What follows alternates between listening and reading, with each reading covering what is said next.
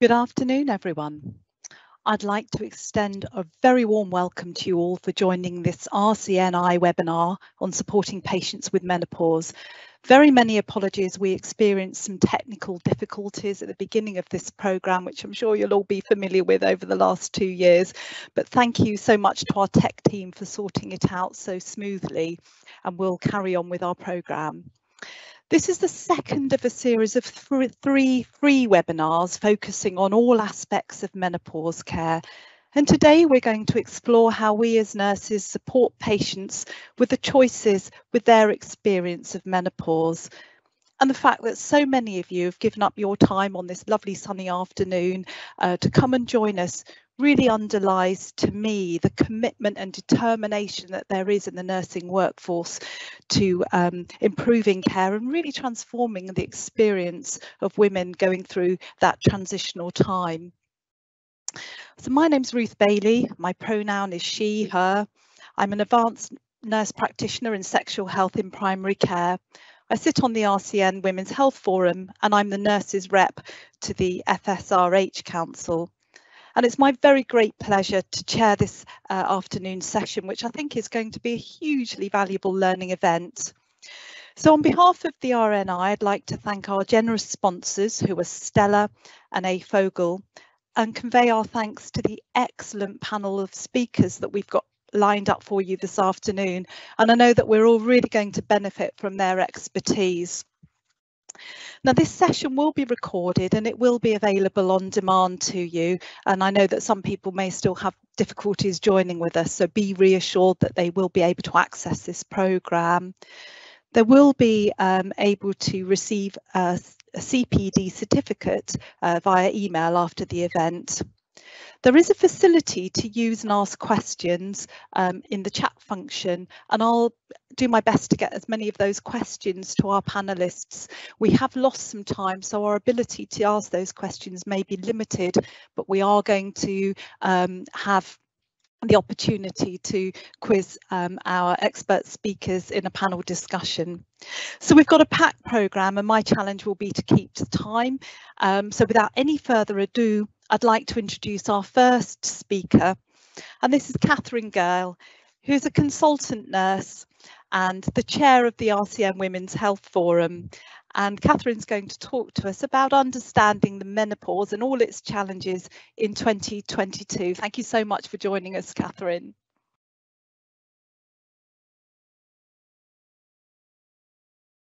And could one of our colleagues unmute Catherine, please?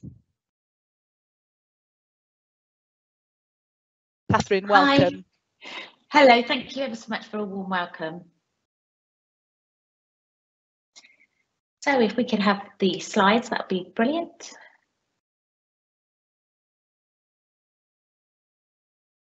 Brilliant. So I'm going to talk, as a nurse consultant, I'm going to talk about the role nurses play in really educating and supporting women to understand their bodies, know their own minds about how they want to navigate the menopause, and make some empowered decisions about potential treatment options. And I'm so delighted to see that the programme today is a very holistic and inclusive programme. So if you forward a slide, please. So yes, I'm a she, he, and I'm a daughter, sister, wife, and mother. I'm perimenopausal myself, and as a disclosure, I am on HRT.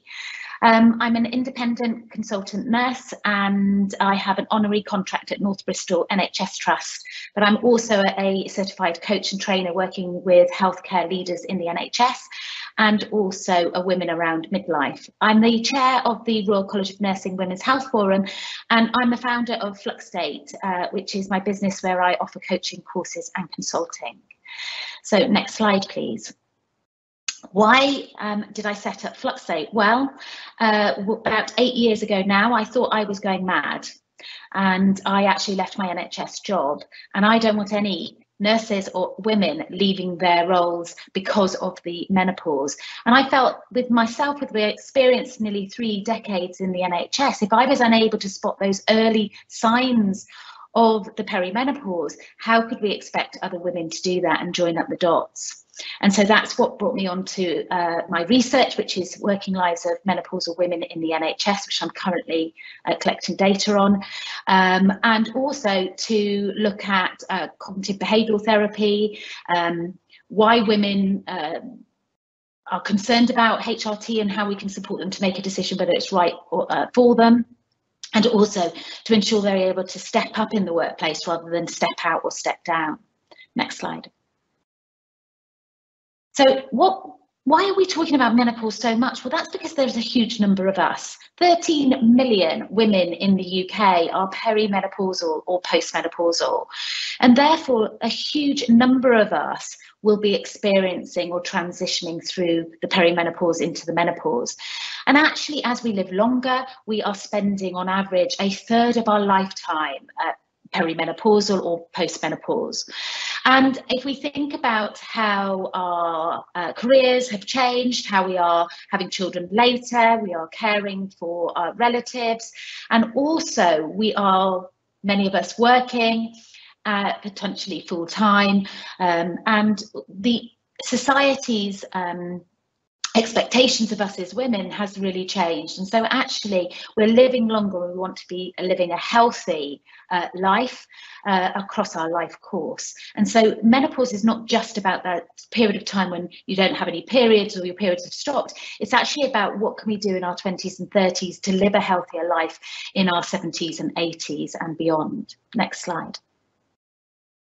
So there's lots of latest research, and I think it's important that we're aware of this because this is the impact of the menopause for some women. We know that over 900,000 women are thinking of leaving their job due to the impact of the symptoms of the menopause, and that's leading to a greater gender inequality in senior leadership positions. And we have to, that is reflected in the NHS just as it is in other areas as well. We also know that 60% have taken time off work because of their symptoms, and we know that 20% of those that take 8 weeks or longer off work will resign or retire. And if we think about nurses and those patients that we're caring for, we have a huge responsibility to ensure that we get support for them while they're off work with those menopausal symptoms to ensure they can return to the workplace, particularly when we want women to be providing for themselves, be able to work, be independent, and particularly in a financial climate like we have now. So we also know that 77% will find one symptom very difficult, whilst 40% will find 3 or 4 symptoms more severe. And we know there are 34 symptoms of the menopause, and sometimes it's about bringing awareness to all those different symptoms. For me, it was anxiety, insomnia and fatigue that hit me first, 3 years before I would get my first hot flush. And therefore we need, as healthcare professionals, to be spotting these signs when someone comes with anxiety or low mood for the very first time in their midlife, and be actually asking the question, could it be the perimenopause? We know that a huge number of patients are offered antidepressants. We're more confident in prescribing antidepressants than we are HRT, and we need to change that. Next slide. So just so that we are all on the same page, the menopause is when women stop having periods and she's had the end of her natural reproductive life. And this is from the NICE guidelines, and the new NICE guidelines we're expecting next summer. And we hope that they will be a little bit more extensive and clarify some of the issues that we're still struggling with regarding the postcode lottery around HRT and particularly testosterone. Next slide. What's really important for us is a knowledge of our menstrual cycles and able to explain to patients about the types of hormones that we have once we start menstruating, but also what happens to those during the perimenopause and then beyond. The estrogen is the hormone in the first 2 weeks of the menstrual cycle, and this is mainly produced by the ovaries. It protects our heart, our brains, our bones, and it boosts our mood. Progesterone is in the second half of the menstrual cycle, and it protects the lining of the womb. It improves our mood and sleep, and it also regulates blood pressure. And then testosterone, we have 3 times as much testosterone as we do our other hormones, and yet we rarely talk about this and the impact of it, and also about replacing it. So this is for our bones, our muscle mass, our focus and our energy, along with it being available on the NHS for low libido. So what tends to happen in the perimenopause is these symptoms are in flux. They are varying in levels, and therefore these symptoms are quite intense. And it's after the menopause, when the periods stop, that we notice these hormones are rock bottom, all of them. Testosterone, interestingly, is the one that we use for our energy. And in our 20s and 30s, it gives us our focus, our energy, our drive. And as that tails off, we can really notice the difference in our midlife and beyond, in our ability to that laser focus and concentration, not just libido, which is what it's described for, but also for protecting our bones, our muscle mass, and helping with sleep. Next slide. So the menopause, yes, it's a natural part of aging that usually occurs between 45 and 55.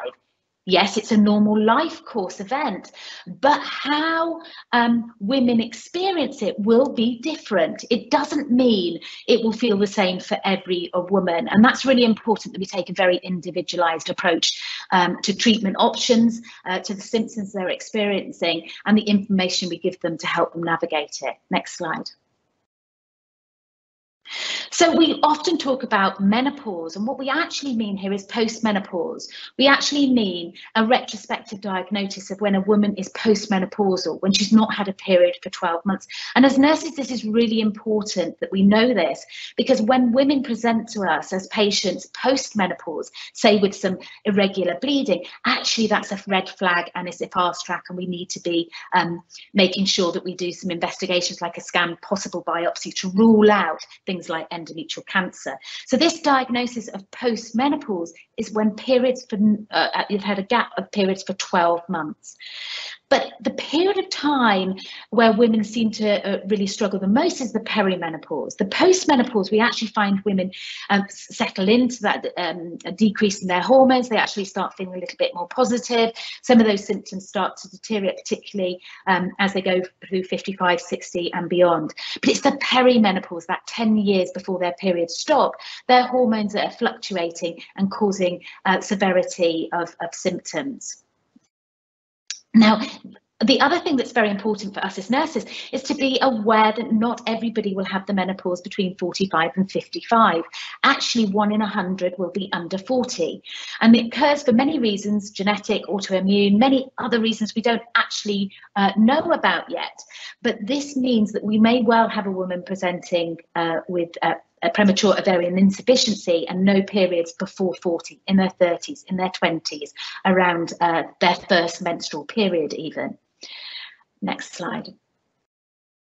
The other reason why women may go through into the menopause is surgery. When we remove the ovaries, with or without the womb, this will permanently induce the menopause.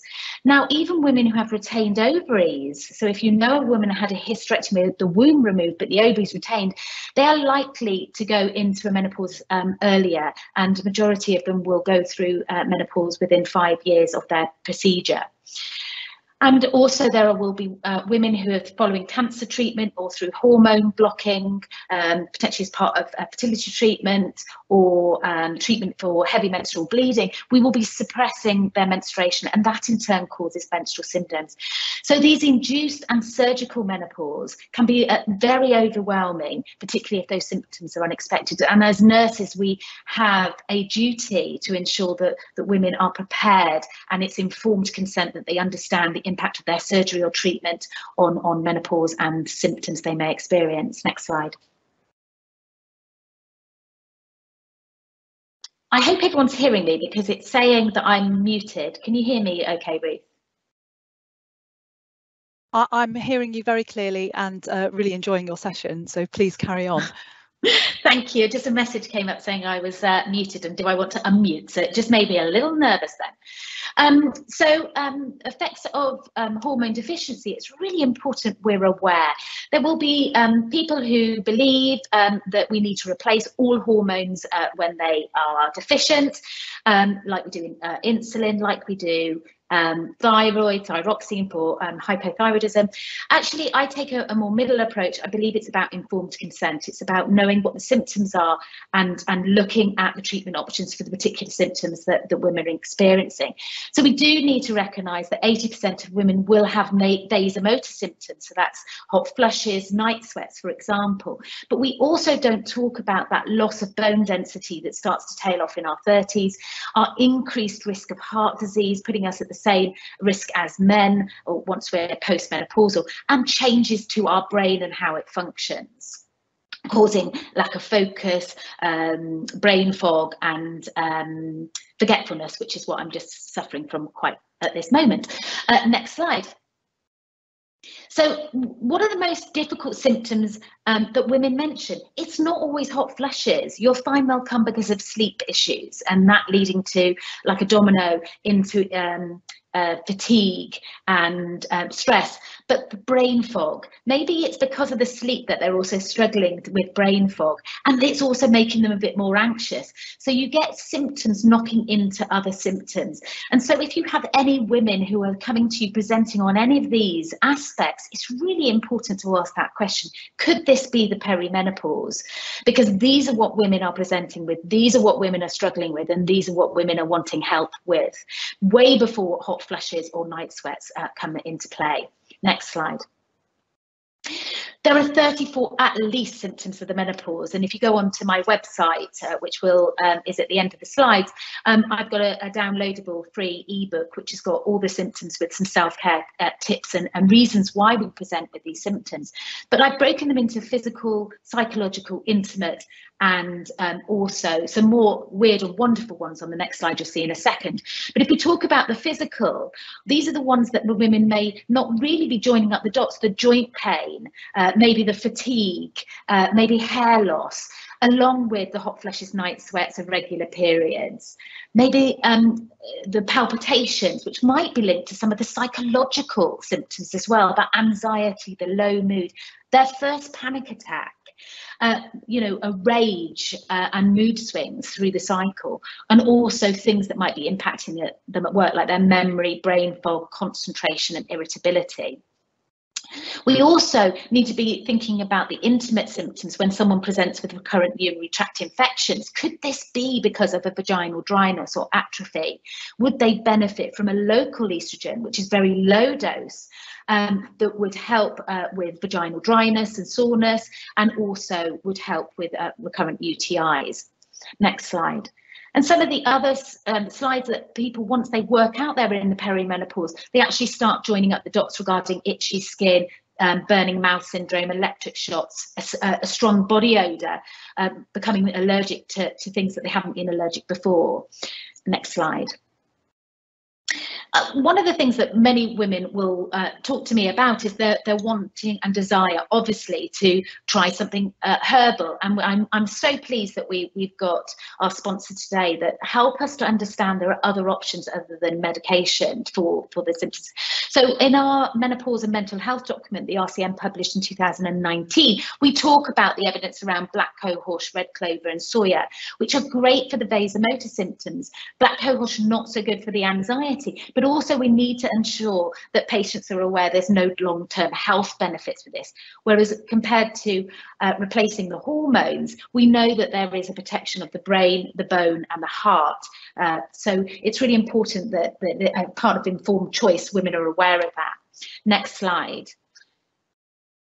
Before I move on, then the other thing to remember is that, you know, it's really important to consider where and what women are taking, because the doses may vary, so they may impact on medication they're already taking as well. So as a nurse, it's really important to talk to them about what over-the-counter medication they're trying.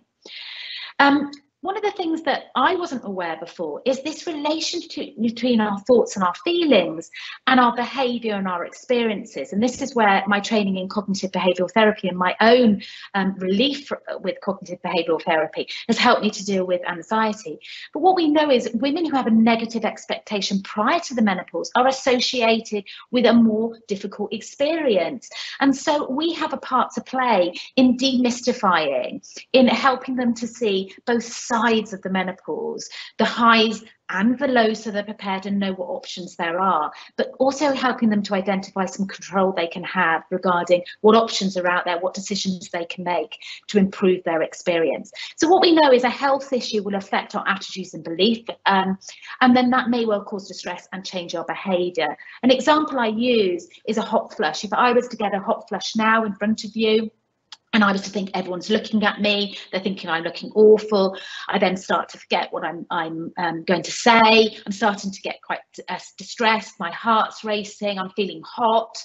And that's going to mean that perhaps I end my presentation earlier, perhaps I don't have the impact I want. Whereas if I start to see the hot flushes as a more neutral and not so negative, and actually it's just a normal part of the menopause, and that lots of women experience it, and my attitude is that it will pass, and that maybe if I take a cold drink of water, take a cardigan off, open the window, I'll be able to continue, and I will that will be accepted by those in the audience as they understand that I need to take a moment, and that may give me the more confidence. It may mean the palpitations don't come on and the anxiety doesn't affect my performance. Next slide. So cognitive behavioural therapy, we know there is strong evidence. There's a great leaflet on the Women's Health Concern charity. My training was by Myra Hunter through the British Menopause Society. And we know there is strong evidence that CBT can alleviate low mood and anxiety. So it doesn't cure it, it reduces its intensity and its severity. And we know that also CBT can improve the intensity and severity of hot flushes and night sweats. It's particularly good for women who can't take HRT. It's a really good option for them, particularly if they've had breast cancer. And also what we know is that it's very good for women who maybe HRT isn't the answer. It's something that can complement nicely with a change in their thoughts and feelings around the menopause to reduce the intensity, particularly around sleep, hot flushes, low mood. Next slide. The one thing that's really important to help women understand is that what's going on and why we feel so hot or cold is that actually our normal body temperature zone narrows in the perimenopause and beyond. So actually it only takes a very small difference in degrees of temperature for us to either be too hot or too cold. And it's actually a physiological thing that's going on. What we can do with cognitive behavioural therapy is stretch that zone a little bit so we can normalise it a little bit, and we can take control so that perhaps we've got options regarding cooling ourselves down or warming ourselves up. Next slide.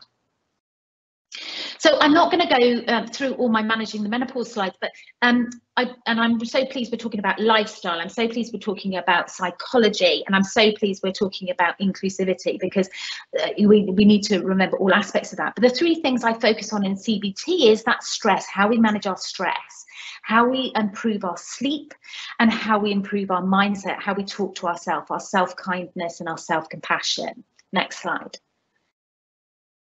And we also know that complementary therapies, acupuncture, has often been reported as reducing hot flushes and night sweats. So it doesn't work for everybody. It's important that you choose your therapist wisely, that she's somebody who's got experience in women's health, and it may well be a placebo effect. But if it works for you, then I encourage it. For me, acupuncture has worked very well on joint pain, particularly shoulder, frozen shoulders. What we have to remember is the menopause is not a navel to knee. It affects all aspects of our body, because we have oh dear, here we go. So this is what happens. I forget. We have sensors from our top of our head to our tip of our toe, hormonal receptors that are affected, and therefore we may well be having patients presenting with joint pain and no other symptoms, not joining it up with the lack of sleep they're having.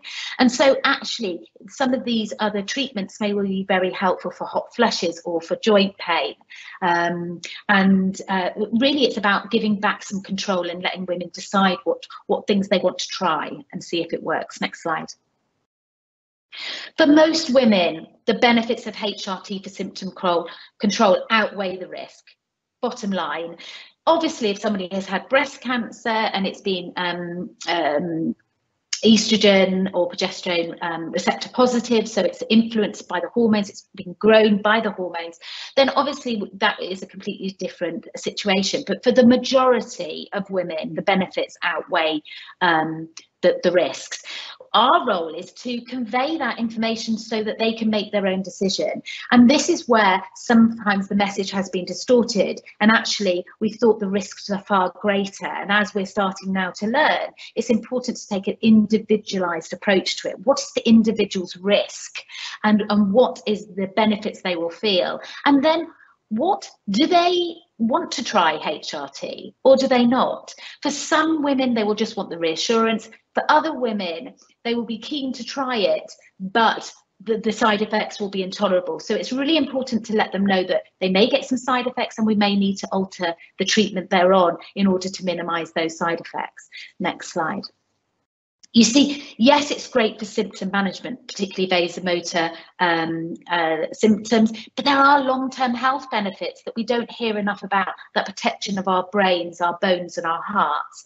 Yes, there are risks, and the big one that women come to us and ask about is the breast cancer, but we haven't conveyed the whole picture around that. Actually, the risk around breast cancer is a minimal increased risk, and it's mainly associated with a combined HRT, so estrogen and progesterone, whereas actually there are far greater risks for women who drink more than 2 units of alcohol a night, don't exercise, or are overweight. So it's about putting the individual's risks into perspective and helping them to make an informed choice. And side effects, yes, we add in hormones, there will be side effects, and there are ways that we can adjust that by the way we give the medication or the type of medication that we give. Next slide. So yes, replacing estrogen with HRT is the most effective treatment for menopausal symptoms, but we need to be fully aware of which patients need to be on progesterone and which patients could benefit from testosterone. The way to remember that is this little diagram I've got here. Is if there is a womb, a uterus, they need both hormones. If they've got no uterus, it's estrogen only. And if you, us as nurses, can remember that, then we can, that's really a very basic level, which will help you determine whether the person's on the right medication or what HRT might be an option for them, and looking at what might be best for them to protect their lining of the womb, the progesterone, and for their vasomotor and other symptoms, estrogen. Testosterone, slightly different, more of a postcode lottery. Some women will notice a difference and others don't. Important to make sure the estrogen levels are high enough and optimized, otherwise testosterone just converts to estrogen. So there is important to just monitor ladies after the first 3 months and yearly to see how they're tolerating the medication. Next slide. I'll start bringing it to a close. I know that I haven't got 79 slides, but so health promotion. This is our opportunity as nurses, is that menopause is the ideal opportunity for health promotion. And we talked about it in 2014. Do we need to do a menopause health check at 50? And it's never really materialised. Actually, it probably needs to be earlier than that. If we take a life course effect like the Women's Health Strategy suggests, we can look at individual risks regarding obesity, maybe alcohol, smoking, exercise. We can look at initiating preventative strategies. We can encourage women to make healthy lifestyle choices before the perimenopause, through the perimenopause and beyond. And we can really advocate the importance of screening, breast, bowel, for example. Next slide. Don't leave it up to the doctors. You know, I see many people saying, well, I'm not a nurse prescriber. Actually, I only see ladies in a cervical screening clinic, or I work on an orthopedic ward, or outpatients. Actually, we all need to understand how our bodies, how female bodies work, the signs and symptoms to look out for, understand the options available, having the information to read and consider, and respecting patients' choices. So all of us can play a part in helping provide this information to patients. What I would say is when I feel the NHS has a real role to play in improving the health of female staff in the NHS. And if we get nurses' health right around the menopause, that in turn improves our care of women that we're looking after, and those in our community and our family and beyond. So if we really want to improve the health of women, I believe that we should be good role models in the NHS in looking after our female staff. Next slide. So I imagine a world where instead of this dread of the menopause and the fear of it breaking us, that menopause is the true making of us, that we can make some choices about how we want to age and live our life. And that is the world I am trying to create. Next slide. So I would like all of us to be thinking about what role we can play in normalising the conversation around the menopause and enabling women to seek support in the workplace and also when they come in to your care. Next slide. And Catherine. So, yeah, I've just popped that slide up just so that you can make sure that the Women's Health Forum for the RCN is a really good source of information, Women's Health Concern and the British Menopause Society. Catherine, thank you so much for that incredibly comprehensive overview of menopause and the things that we women have to deal with, and your very comprehensive vision of how we can employ the choices that are available. I could listen to you all afternoon, but unfortunately we have got to make up some time. For those people that have joined us late in the programme, Catherine's fantastic presentation will be available on demand as part of this recording. Catherine, your fantastic session has generated lots of questions, but I'm going to move straight on to our next presenter because we have some time to fit. In your presentation, you focused on the sort of the difficulties that women have with some of the mental health aspects of menopause, and that leads us very nicely on to Nicola Wolfe. Nicola is going to talk to us about put the spotlight on menopause and mental health.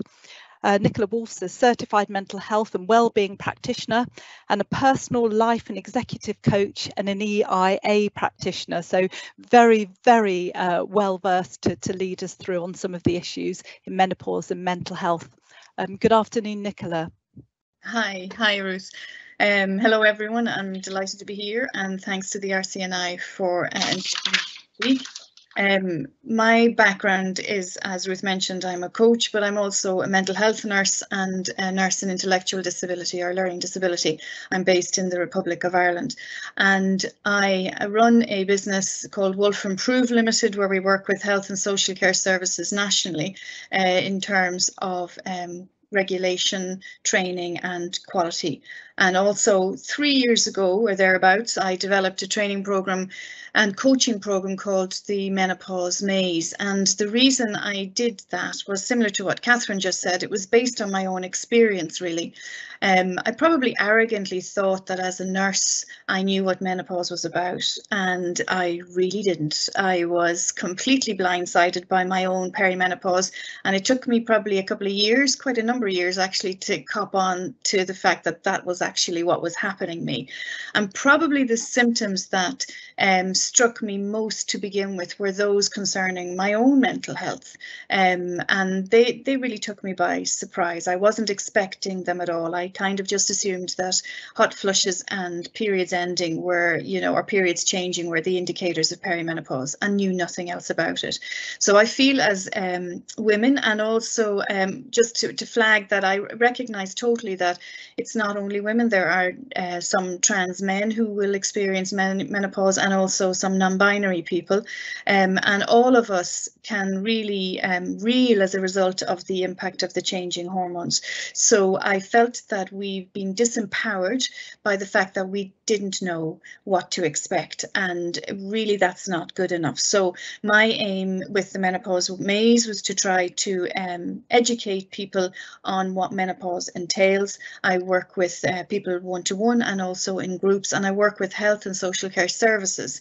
And I think it's really, really important as nurses that we, because we're in an ideal position to influence practice and supports that people get when struggling with perimenopause, and we need to consider those people who do not have a voice. So those women in learning disability services or in long stay mental health facilities who have chronic mental health conditions, very often menopause is completely disregarded or not thought about, and their symptoms are explained away by other things like behavioural issues or mental health needs. So it's very, very important that we consider perimenopause and menopause in those women as well. So as Catherine explained, already, and I really enjoyed Catherine's presentation, so I'm going to be quick enough through this as well to try and catch up on some time.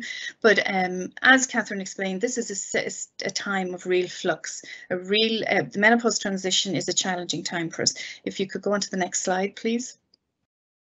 It's a time of significant hormonal fluctuation, and it not only impacts us physically but also mentally and emotionally. And as I said, I missed that initially. I didn't realize that some of the emotional experiences I was having were actually connected with my changing hormones, and I think that's a really common experience.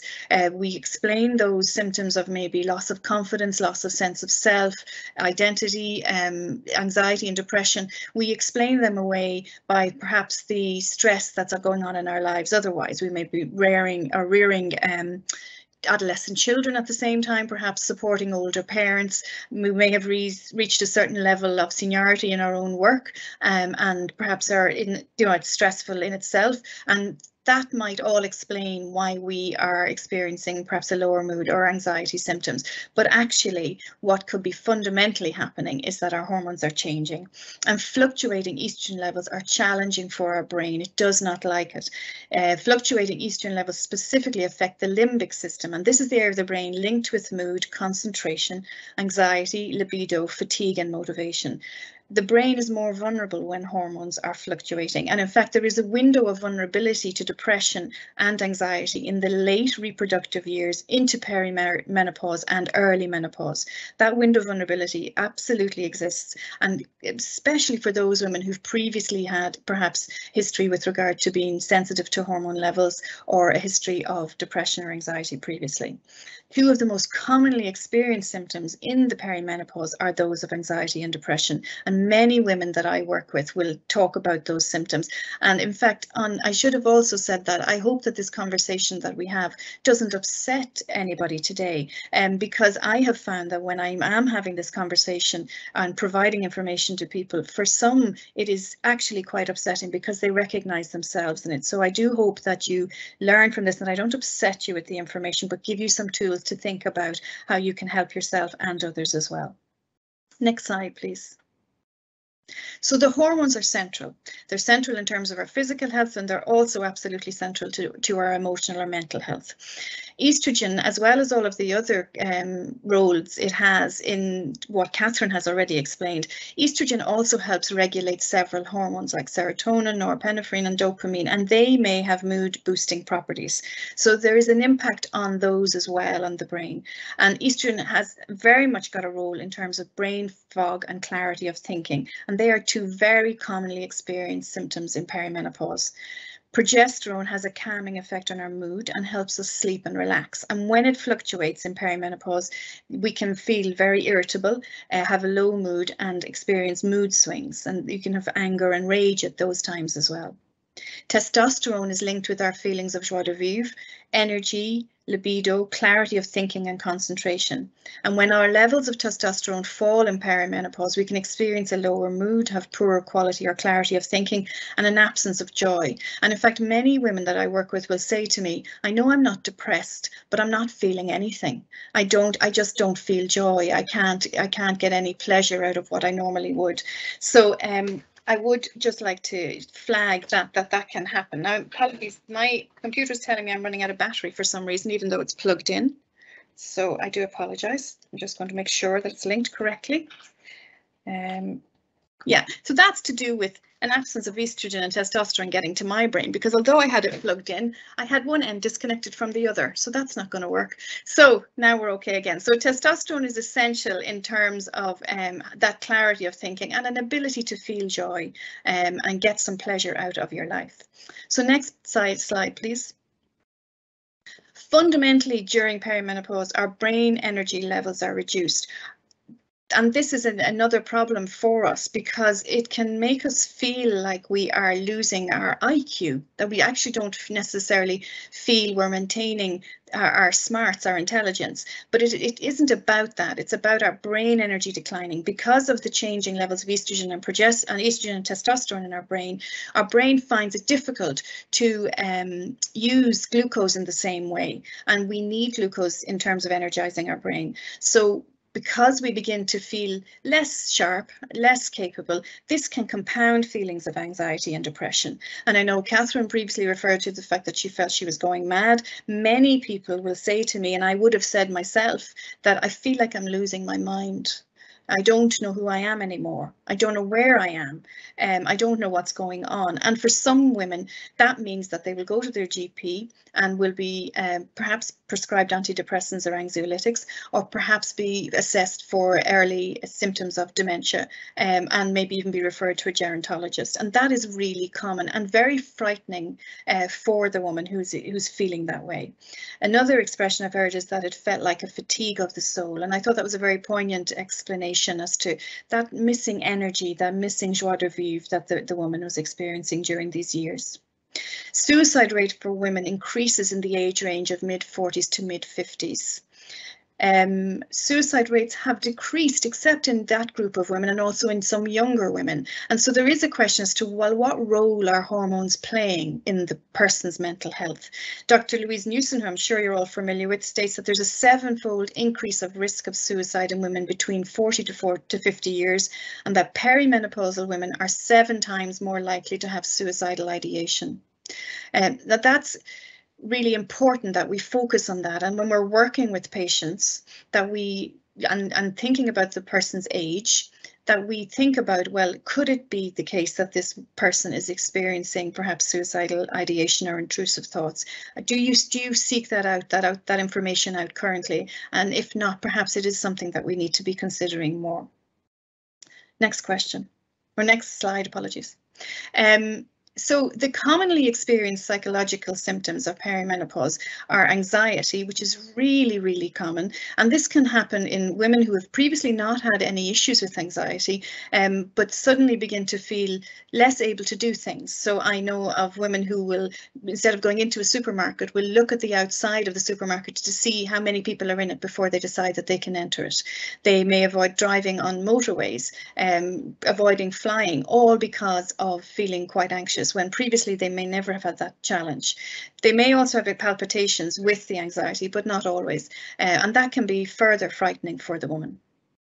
The woman may experience panic attacks out of the blue, having never previously had them, and again that can be quite terrifying, and she can begin to think that there's something wrong, and she, like that, as a heart condition and not actually linked with anxiety. Low mood and depression of menopause is not uncommon, with the woman feeling like with the reduced motivation, feeling very flat, and as I said, including intrusive and suicidal thoughts. There are people like Kruff et al. And Bromberg et al. They have flagged the increased risk of depression and anxiety in perimenopause. Kruff would say that there's 2-fold increase in depressive symptoms in perimenopause, and Bromberger highlights that if a woman has had a history of major depressive disorder, then she's got 2.5 times greater risk of depression recurring in the perimenopause than if she hasn't had that history.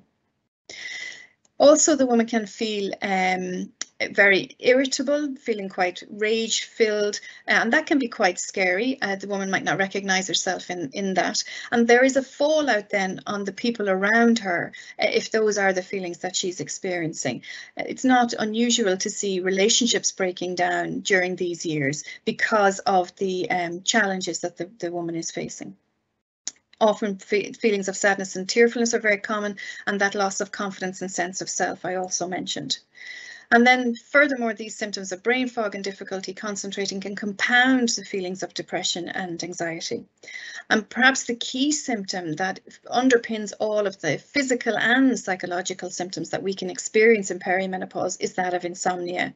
A very large number of women going through perimenopause will struggle with inadequate sleep, and sleep is essential. It's key to our brain health. So if we are having poor sleep, and then also if we're having vasomotor symptoms, then our risk of actually experiencing depression and anxiety rises because of that. So it's very important that we address sleep as well as addressing vasomotor symptoms and symptoms of anxiety and depression, because sleep compounds all of that and makes things worse, or an absence of sleep. Next slide. Mackey et al. Suggests there are 4 contributors to the existence of depression or anxiety in menopause, and perimenopause specifically. And they are a history of depression or anxiety. As I mentioned, Bromberger said that you have a 2.5 times greater recurrence of your depressive disorder if you've had it previously when you're perimenopausal. Sensitivity to estrogen withdrawal. So is the woman, or has the woman previously had sensitivity during her periods, perhaps experiencing PMS or PMDD? What was she feeling when she was pregnant? How did she feel postnatally? So that might give you an indication if she is sensitive to estrogen withdrawal. Bothersome vasomotor symptoms and related sleep disturbances are absolutely relevant in terms of anxiety and depression. And then psychosocial factors. And I'm going to go through the psychosocial factors a bit more. So if you could progress to the next slide, please. So all those categories, there's an intersection really with them and the menopausal transition and changing hormones that make the woman vulnerable to anxiety or depression during perimenopause. And these include the demographic situation. So we know that women who are of a minority status, lower income, low education, unmarried, divorced or widowed, we can face more challenges in the perimenopausal phase of life. In terms of the psychological factor, if the person has already got traits of anxiety, pessimism, rumination and worry, and I think Catherine also mentioned that negative attitude, if the woman has already got a negative attitude towards perhaps the aging process, that can further aggravate symptoms and make them actually more intense during the perimenopause. In terms of the social or environmental factors, we know that childhood and lifetime traumas, like childhood traumas particularly, can result in the woman having a tougher perimenopause than if she didn't have those childhood traumas. Other traumas, stressful situation and inadequate social support are very important in terms of how the woman copes with the changes that are underway. It has been shown that lower social support, marital dissatisfaction and few close family and friends are associated with increased depressive symptoms and major depressive disorder. And then in terms of the health related factors, smoking can worsen symptoms, inactivity, there's an inverse relationship between inactivity and depression, sleep disturbance, as I mentioned already, and a history of mental health disorders, comorbid conditions, chronic pain, vasomotor symptoms and physical disabilities. All of those factors influence how significant the experience of perimenopause is and her risk for experiencing anxiety and depression during that stage. Next slide, please. So what, as nurses, we can do, we need to think about screening for mental health issues in perimenopause or menopause, thinking about how hormones might be relevant to the woman's mental health. As I said, some women are sensitive to hormone withdrawal and they can be vulnerable to depression as a result. And also remember that we're not just looking or only thinking about women in midlife years. 1 in 100 women under the age of 40 can be perimenopausal, 1 in 1,000 women under the age of 30. And as Catherine explained about premature ovarian insufficiency, that can happen at any point in life. So it's just to have it in the back of your head. Also with a younger woman, what are her hormones like and could they have any sort of impact on her mental health? So we need to be asking things like how her menstrual cycle affected her. Was her mood impacted at different stages of her cycle? Has she had any PMS or PMDD previously? How did she feel when she was pregnant? Some women will say they felt fantastic when they were pregnant, but then experienced postnatal depression afterwards. So how did she feel after the pregnancy is also key as well. Next slide. Consider using a menopause-specific mental health symptom screening tool. So there's a tool developed in Australia by Kulkarni called the Men-OD, and this looks at typical features of perimenopausal depression. And then as well as using that, it's a very useful tool, but as well as using that, also consider using broader menopause symptom screening tools, such as the Green Climacteric Scale. And there are a lot of them out there. On my Menopause Maze website, I also have a symptom checklist. And as Catherine said earlier, it's really good to prepare for the woman to be able to prepare herself as well and apply those scales to herself, so she can bring that information to the nurse, to the GP, to whoever she's seeing in primary healthcare, and illustrate what she's experiencing. And it's also really important to screen for suicidal ideation and intrusive thoughts. Next slide. In terms of treatment, if the woman has a history of depression or anxiety, then the treatment should include what worked for her before. So if she's had that history, what treatments were used, what worked before? And remember that antidepressants and anxiolytics can be used with HRT. And I know Louise Newsom, for example, would suggest that the effect of antidepressants and anxiolytics in a person with a history of those conditions can be heightened. It can work very well with HRT also. And bear in mind that, and the NICE guidelines also say this, that the prescribing of an antidepressant or an anxiolytic in perimenopause to a woman who previously hasn't had a history of anxiety or depression is not considered the first choice of treatment. HRT is. If sleep and VMS are causing challenges, they need to be addressed. If other symptoms are severe and interrupting the woman's sleep or quality of life, they can contribute to low mood or anxiety. So they can't be ignored. They must also be treated as well as any anxiety or depression. If there are social or psychological issues at play, then using psychotherapy and CBT is very important and very, very useful. And certainly for women who choose or can't who can't take HRT, then CBT can be very effective, as Catherine also mentioned. If the woman is sensitive to hormone withdrawal, then the treatment should include hormones. So from your history gathering, if you know she's had PMS, PMDD or postnatal depression, then hormones are relevant to her treatment. And it is important to be familiar with the NICE guidelines that were updated in 2019. That was the last time, and as they said, should be coming out again next year. The next slide. So the self-care that is possible and that you can promote to the people you support are things like supplements, and I won't go through all of those, but they can be of benefit to some women. Key are lifestyle changes, diet, alcohol, smoking and exercise, and sleep, and then medication, be it HRT and non-HRT, and also have all medication reviewed, as they can impact on, there can be interactions and they can impact on the woman's mental health. Next slide. Taking care of the brain and your mental health. These are pointers that you can flag with the women that you support, and some of them are repeated in terms of prioritizing sleep. Staying socially connected is really important. Challenging the brain, exercising regularly, breaking a sweat, and I would really push for encouraging women to do 4 things in terms of exercise. Look at their balance, look at their strength training, look at their flexibility, and look at their aerobic. So there's 4 pillars, but certainly the University of Limerick did some study a few years ago where they looked at the benefits of resistance training and how they had the same effect in mild to moderate depression as antidepressants did. So some resistance training would be really, really beneficial.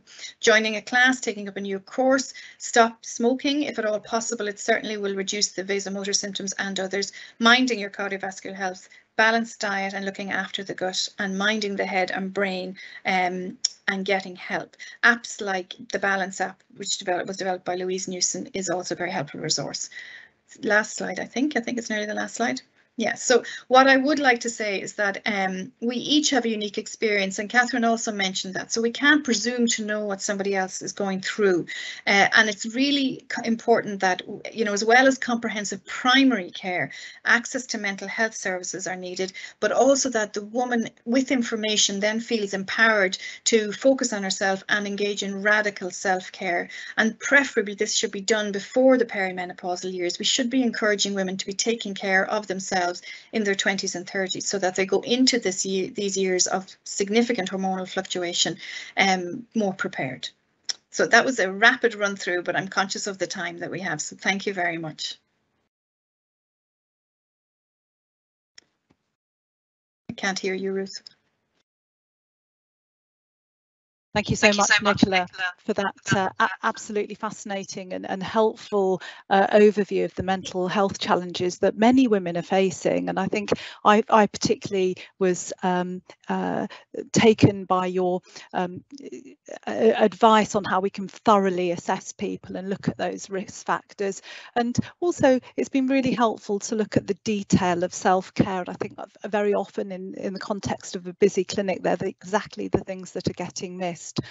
I wish we had more time to listen to you and to take questions, but we don't. We have 15 minutes to make up, and so I'm going to press on, and I'm going to invite to the floor Dr. Emily Simon, who I think will lead on very nicely from your presentation. Dr. Emily Simon is a menopause specialist from Vera Health, and she's going to talk to us about the importance of taking a holistic approach and managing symptoms through lifestyle change. Emily, welcome. Hi there. Hi, can you hear me okay? Yes, we can. Thank you. Okay. Okay. Hi, everybody. Thank you for having me. Can we go on to the first slide? I think it's the first one I want. Yeah. Okay. Hi. Yeah, this is me. So my name is Emily Simon. My first role in life, I guess, is as a GP. I now work as a gypsy, which is like a GP with special interest in women's health and sexual health. I'm one of the clinical advisors for Vera Health, and I'm going to talk a little about Vera Health is a company, and Stella, which you can just see written on the little left-hand corner of your screen looking at it, is an app that I'm actually going to talk a bit about, which is quite relevant to this talk today. I work as a gypsy for Harringay and Islington Community Gynae Service, which is it's a London-based service, NHS. All GP referrals kind of come via us, and we end up doing a lot of complex menopause patients. That's often ends up doing what we end up managing. Okay, so next slide. So what do we mean when we say holistic? I mean, we use this word all the time in healthcare, don't we? And it's really worth remembering always that all women are different. I mean, all people are different and all women are different. I think there's been, because of the kind of menopause has become quite fashionable at the moment. I don't think you can pick up a women's magazine without seeing something about the menopause or HRT. You know, we talk about the Davina McCall effect. She's done these 2 programs, and everyone comes in and is like, I need HRT.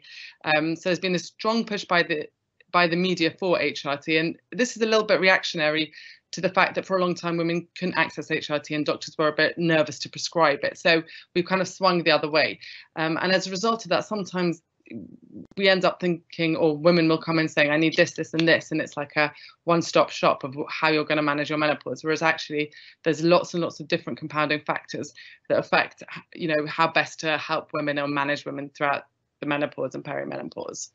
All right, next slide. Okay, so when we're thinking about factors that influence our approach and these compounding factors, I just brainstormed just a few. There's obviously hundreds. And this might be a little bit kind of recovering what other people have said, but I think it's worth saying again. So age is a big one. You know, if we have someone with premature ovarian insufficiency, a woman of 39, you are going to be starting her on HRT because she's going to need it for bone protection and everything. Whereas, you know, if you have a woman who's 62, who's not been on HRT but wants to get on HRT now because, you know, they've read about it and they think it will be helping them. You know, I had a patient like this just this morning who has had a previous heart attack. She's not going to be, you know, a suitable candidate for HRT. Thinking about symptoms, there are some symptoms that are best managed by lifestyle changes, some symptoms that are better managed by medication. It really, looking at each woman as an individual person, when we talk about vasomotor symptoms, which is basically hot flushes and night sweats, 20% of women will have hardly any at all, and 20% of women will have like really debilitating, drenching night sweats. And most people will fall in the middle. So it's about like teasing out exactly what the symptoms are so that we can manage them appropriately. Ethnicity is a big one. I think someone is talking about that later. But for example, I work in a community where there's a high Somalian concentration of women, and those women do not typically present, not even when they're suffering quite severely with like back-to-back flushes. Whereas I also work in a more affluent area in London where everyone is, you know, very well, you know, reading everything and reading newspapers all the time, and they're coming in and they've got their first bit of brain fog and they straight away want to go on HRT. So, you know, we do see these massive cultural differences, and that is also compounded by social groups, social supports and things like that. Physicality is a big one. There are some women that are coming up to their 50s who are super fit, exercising 3 or 4 times a week. You know, they're very motivated by lifestyle intervention and kind of being on it for their own personal health. Whereas other people are like not very physically active, and you know, that is going to make a big difference on how much you can really encourage them through lifestyle changes. Personal medical history obviously is a big one. Breast cancer, previous clots, those sorts of things make a big difference.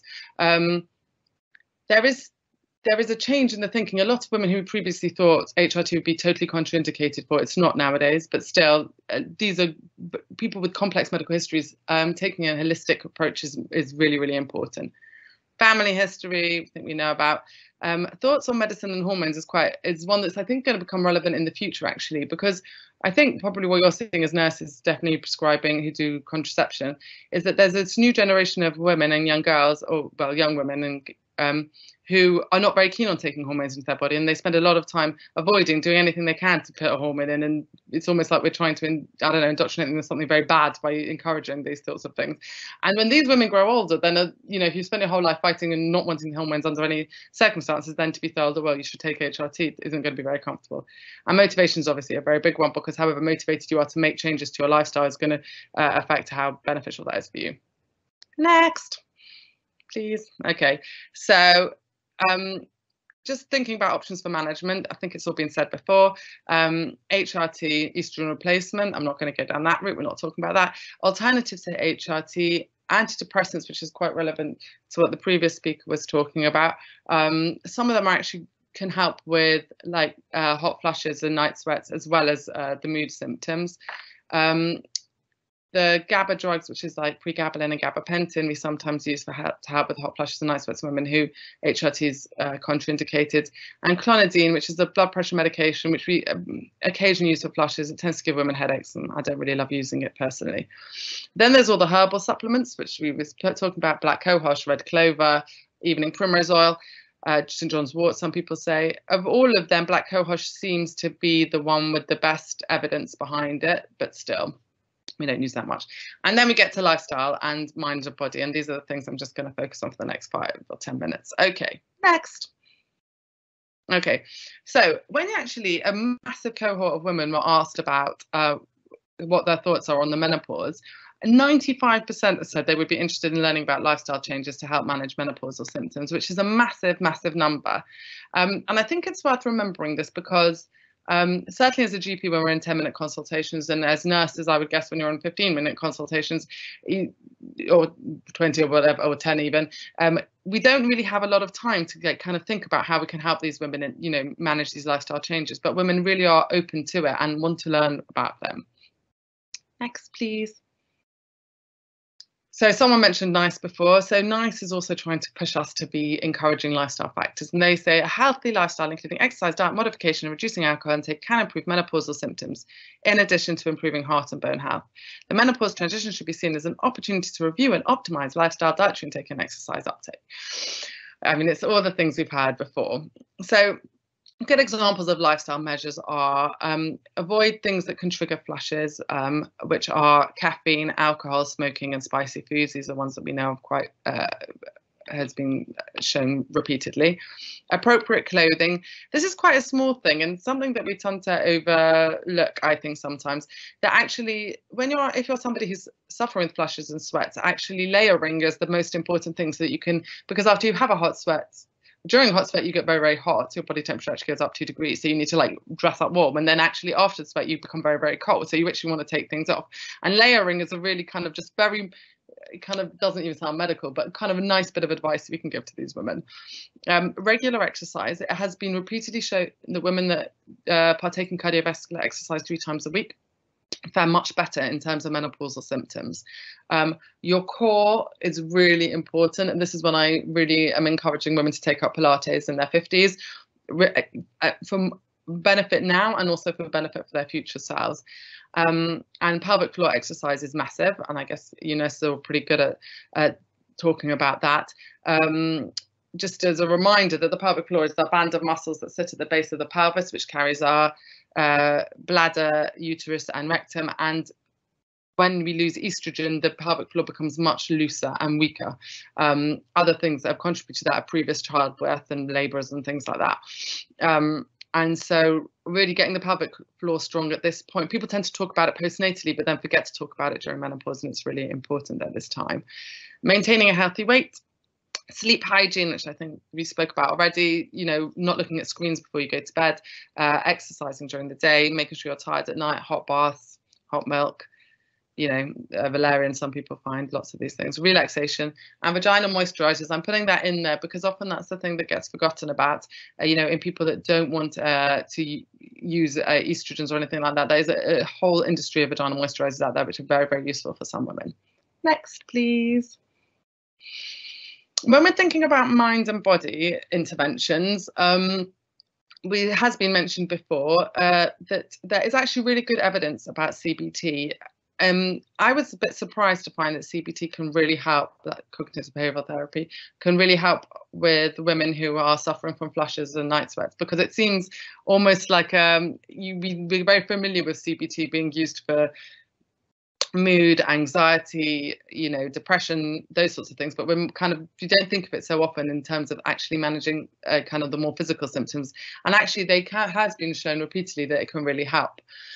Breathing exercise has also been shown to help, and hypnosis, interesting, something that we don't often talk about. Also, there's good evidence to show that it can help with some symptoms of the menopause.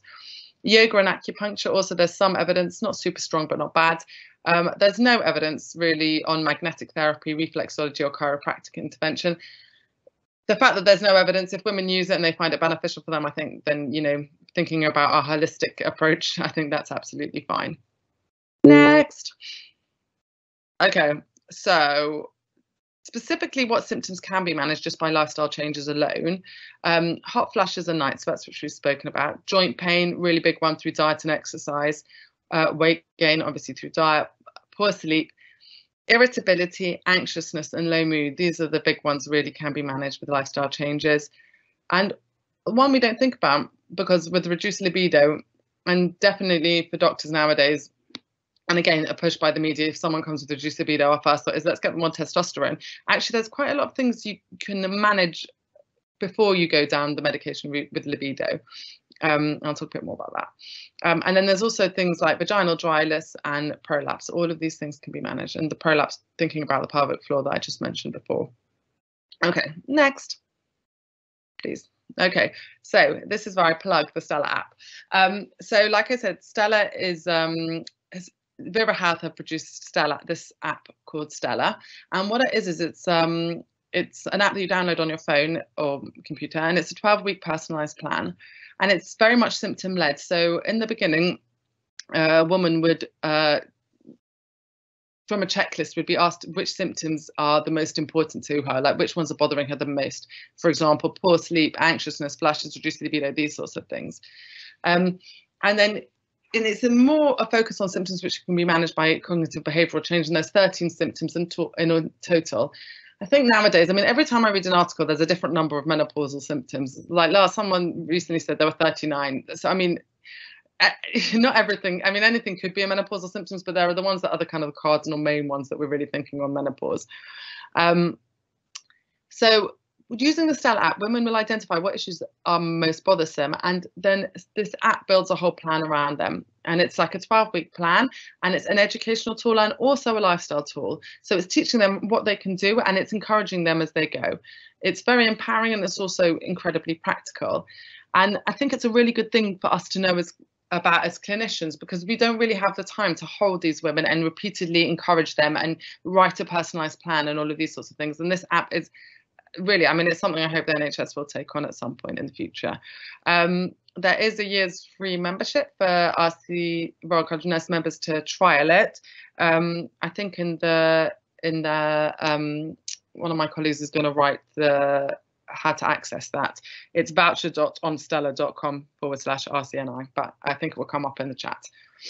Okay, next, please. Yeah, so this is just kind of, when we think of us as kind of clinicians, what are our main barriers to really advising our patients on lifestyle? I think time, even though I put knowledge first, I'm actually going to move, I would really put time as number one, because time is always the thing that we are always working under time constraints. And it's, you know, when a woman comes in for a smear, for example, which is a really good opportunity to talk about, like, you know, if she's having genitourinary symptoms of menopause, you know, sometimes we might not go there because we don't have time and we're looking at our very long morning list and wanting to work through it. So that's one thing. Knowledge. Emily, I'm going to just interrupt you on the subject of time. We're running really short of time. I've got 1 minute left. Thank you so much. No worries. Knowledge is the other one, you know, like knowing what to say, knowing how to direct these women, particularly knowing what is evidence-based and what is not evidence-based, and thinking about how we can follow these women up. Like, we don't have such recall systems that we can continuously be following them up repeatedly. And that's why the app is so good. Next. Okay. I'll just whiz through this. This is just thinking about how to manage them holistically as you know, in a clinical encounter.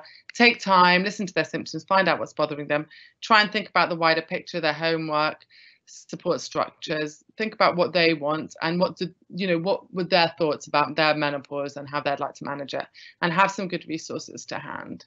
Next, please. Hello. Yes, so useful resources. And this app, the Stella app, really, it's a patient-tailored tool and it's game-changing for women. It's been proven to really, really help them. Rock My Menopause, I don't know if you've heard about this, it's a very good support network and kind of helps women share their stories. Menopause Matters is a really good kind of basic up-to-date education, and also I think has about availability of what things are out there and what current evidence is saying, and it is changing all the time. Next. Oh, that's it. There you go. Thank you thank you so much, Emily. And it was extremely helpful, particularly focusing on some of those things that really get overlooked. It's very interesting, the cultural differences that you drew our attention to, and I really want to ensure that we've got time to explore that more fully in the panel discussion. So we should be taking a short break now, but we're not going to, because time is of the essence. So I'm going to invite and welcome Eileen Durwood, who's a menopause expert and head of product device line at A. Fogel, who's one of our sponsors. And Eileen is going to pick up on some of the concepts that we've explored today, which is when HRT isn't the answer, and just exploring some of the natural options for menopause transition. And while Eileen is giving our presentation, I'll be really grateful if our RCNI are able to confirm whether we have a little bit more time just to really make the most of the expertise that we have on the panel discussion. So Eileen, thank you so much for coming and sharing your presentation today.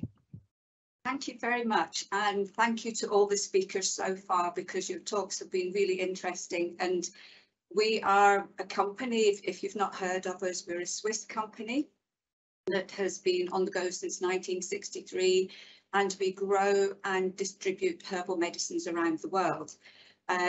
We are a trust, so the majority of the profits go back into research. And this is an area where we are very, very interested in.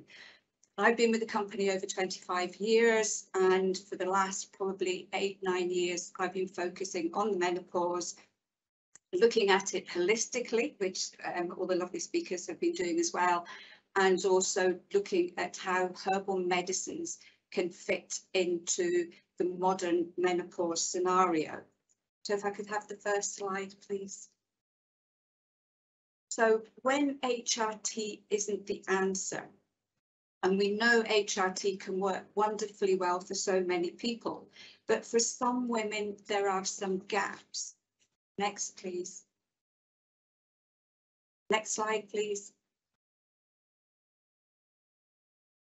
Next slide, please. Thank you. Great, thank you. So as mentioned before, there are women that can't take HRT because they may be suffering or being treated for things like breast cancer. There are those women that have tried HRT but really haven't been able to tolerate it with side effects or other reasons why they can't continue with it. And there's also those women who prefer to try going down the natural route first to see whether it would be suitable for them. Next, please.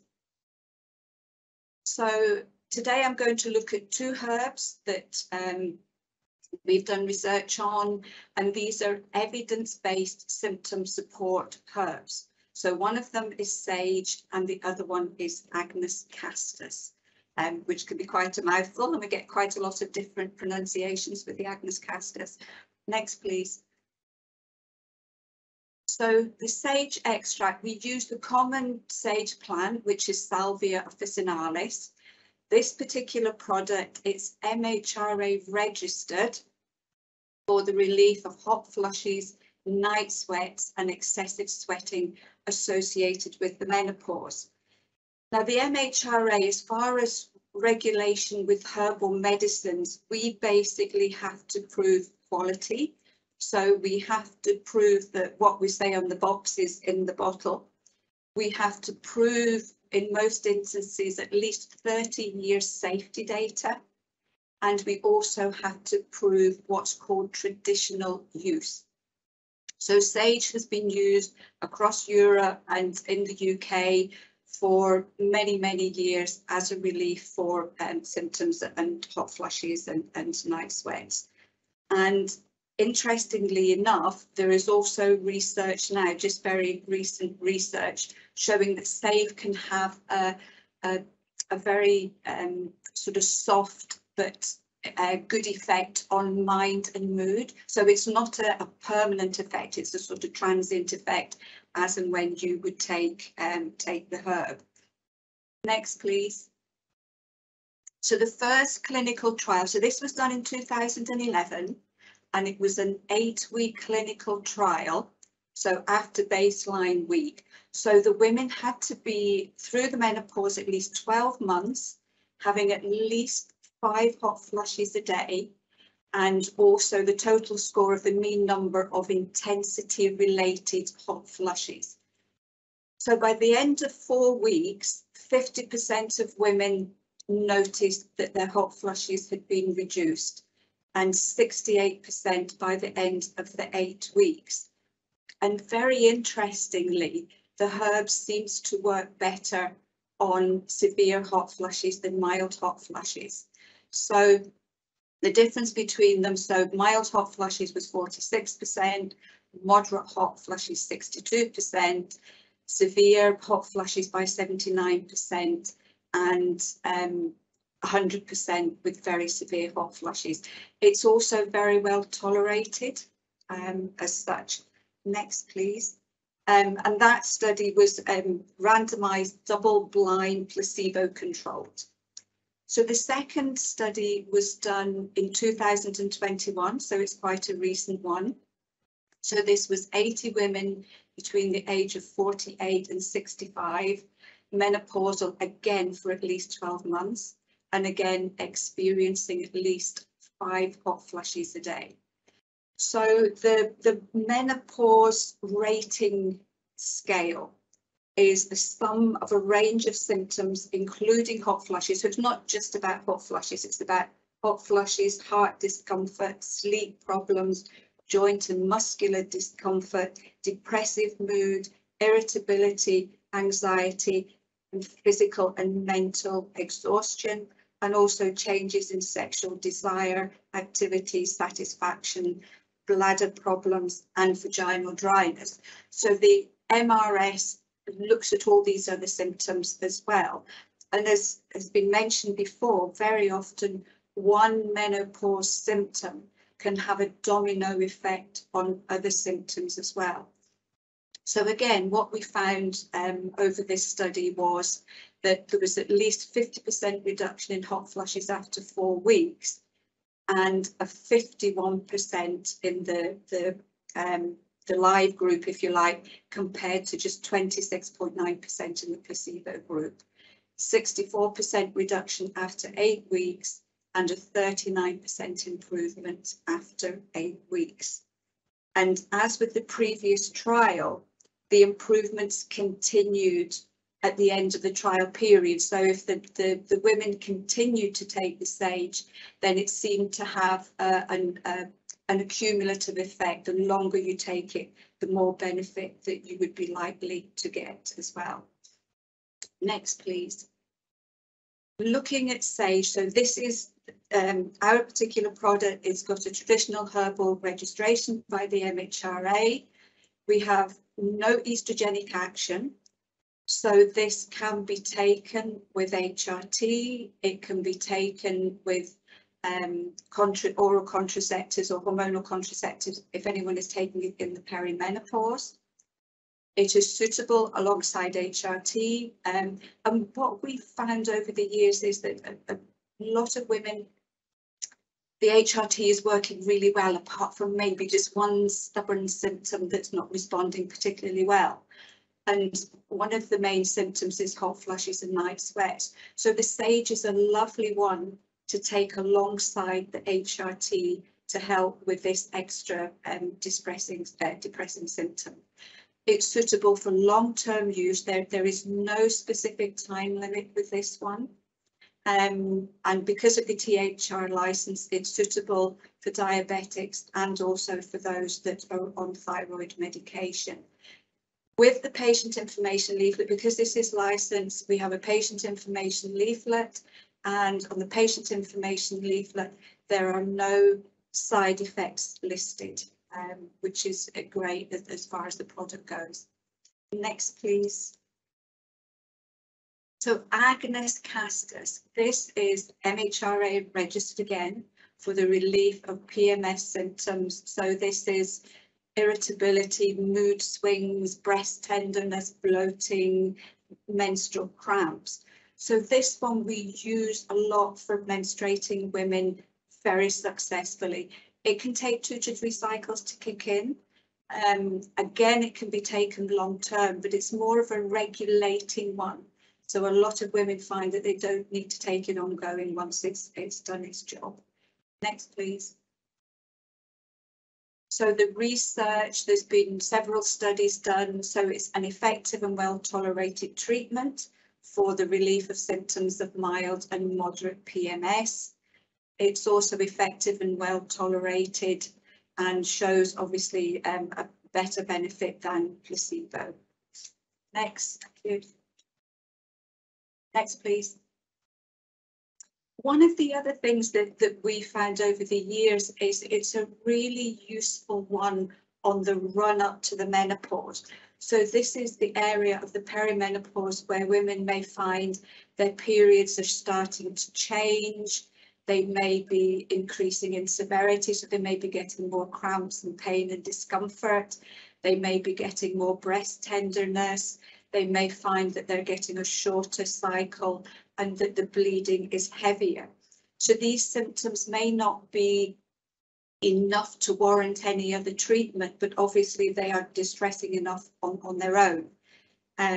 So we use this one quite a lot. The only thing I would say with this is with the heavier bleeding, we're only talking mildly heavier. If women are flooding, if they are bleeding for more than 7 days at a time, if their periods are running into each other or are very, very close together, then this herb is not going to be suitable, and we always advise seeking medical advice in that situation. Next, please. There are a few contraindications for this one, so it's not suitable with pituitary gland disorders or estrogen sensitive cancer. And basically, it's not suitable with any other HRT or hormonal medication. So on the run up to the menopause, if someone is in the perimenopause, they can't take it if they're on the pill, the coil, the patch, the injection, or any other hormonal medication. And it's the same if someone's on HRT, it's not recommended. Next, please. So there we go, thank you. So I've tried to speed it up and I'm now quite breathless. But I hope that, you know, you will take a look at these remedies again for that group of women who may be finding it that little bit more difficult to find something to help them. As a company and for myself as an advisor, again, like all of the other speakers, we don't just look at giving the client something. We also look at lifestyle, diet, Our website, for those of you that are interested in it, www.avoval.co.uk. We have lifestyle tips, we have recipes. So we are giving a holistic approach to everybody who's on this journey at the moment. So thank you very much. Eileen, I'd like to thank you so much for that presentation. It's certainly an area that I think many of us here know little about, and to have those resources is incredibly helpful to give people as much choice as we possibly can. So thank you for that. I'm delighted to say that we can have our 15 minutes. We started 15 minutes behind schedule, and we can keep those for our panel discussion, which I'm really looking forward to. And I would like to welcome to our forum our panel of experts. So I'd like to welcome Nina Kuipers, who's the founder of Black Women in Menopause. I'd like to welcome Dr. Carl Neff, who's a consultant endocrinologist and clinical lead for the National Gender Service in Ireland, and welcome back Catherine Gale, who kicked off this afternoon's programme with her overview on menopause. Welcome to our panellists. I can't see Nina Kuipers and Dr. Carl Neff. I would love to be able to see them. Here they are. Welcome to this afternoon. Thank you. Thank you very much. And to invite them to come and talk to us around the issue of diversity and inclusion in the menopause, supporting vulnerable and underrepresented groups. And I wonder if perhaps I could invite Nina Kuipers, founder of the Black Women's Association, Black Women in Menopause. And Nina, one of the things that we've highlighted this afternoon are the experience of cultural differences in menopause, and the fact that the way that people view their symptoms and experience those can vary from culture to culture. And we also know that there's a huge amount of research that clearly shows us that racially minoritized patients receive poorer outcomes in care. It's a huge issue, and I wonder if you would like to start by just giving us a view of where you see what you see as the issues for Black women in menopause. And Nina, you're currently on mute.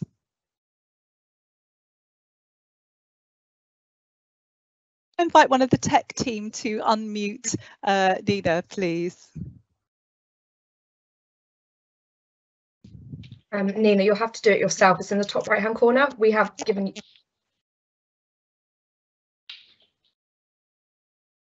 Okay, what we might recommend then, Nina, is if you leave the chat and then leave the call and then join us again, because unfortunately we're unable to unmute you from this end.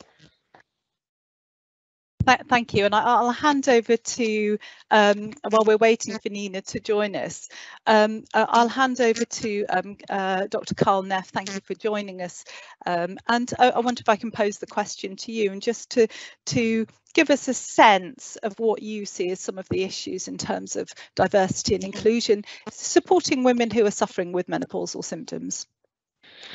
Yeah, I suppose I'm speaking to you from the perspective of gender diversity, really, in terms of transgender people and non-binary people who may be going through either menopause because they were female at birth, or menopause in the sense of withdrawing estrogen as part of a medical transition, which is, you know, once people reach their 50s, 60s or beyond, sometimes decide that now is the time for different reasons that they're going to withdraw from estrogen.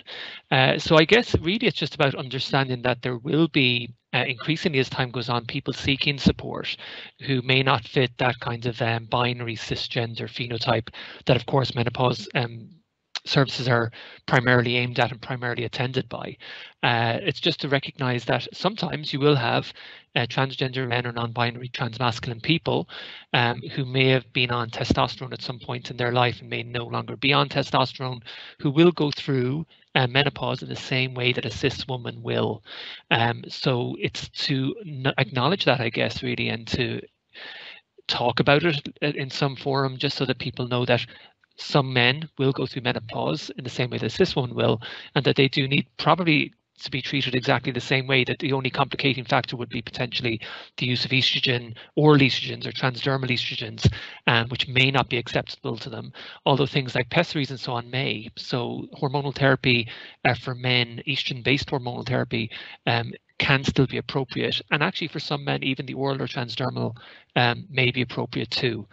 When it comes to trans women, so these are people who are male at birth, they will only go through menopause if they've had their gonads removed, if they've had their testes removed, when they stop their estrogen. And in that scenario, that would be a minority of people these days. So most trans women or trans feminine people have not had their gonads removed, so most will not need support. But we do now see trans women coming off estrogen seeking our advice, but sometimes we'll seek advice from local GPs or menopause services in Ireland about how to manage the symptoms of menopause. Now, it's a bit easier in that scenario because you can actually gradate the withdrawal of estrogen. You can gradually reduce the estrogen doses over time, and as we all understand, a lot of the symptoms and the more severe symptoms can be from those very significant and large fluctuations in estrogen concentrations. So lots of that will be mitigated by the ability to gradually reduce doses over time. However, in saying that, we should also again acknowledge and be aware of the need for some trans women to seek advice about some of the symptoms that will occur despite doing a gradual withdrawal from estrogen therapy.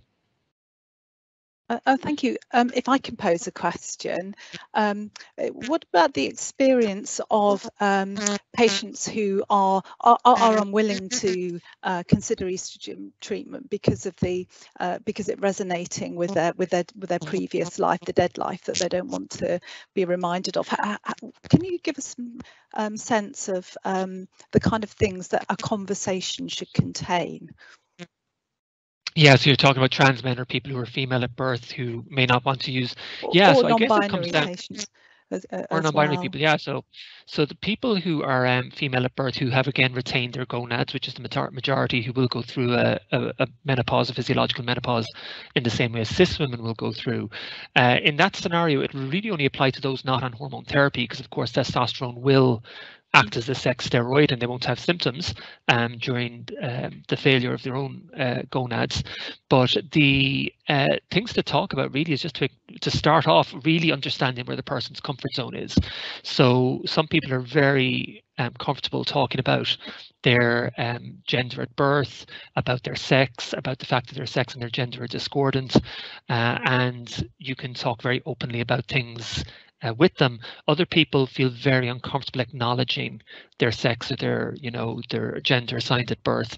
So I would start off with explaining what you're going to be asking and why you need to ask it, or what you need to talk about, and how that person would like. So giving them the information that you as a clinician will need to talk about, let them know that the things that we'll be asking or talking about today will be A, B, and C, and how comfortable do you feel about that conversation, or how would you like to approach that conversation?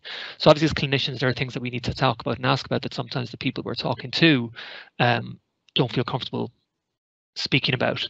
So I would always start the consultation. So in this clinical consultation, for clinical reasons, we need to know this information and we need to ask about it.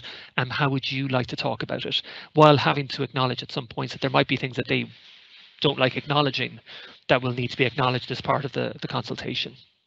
Thank you. I think that's really helpful, and I know that many people have anxieties dealing and giving care for those people that come from the trans community, and I know that there's a huge amount of research that demonstrates that that patient group have really a very poor experience of healthcare, and I know that people are really committed to putting that right.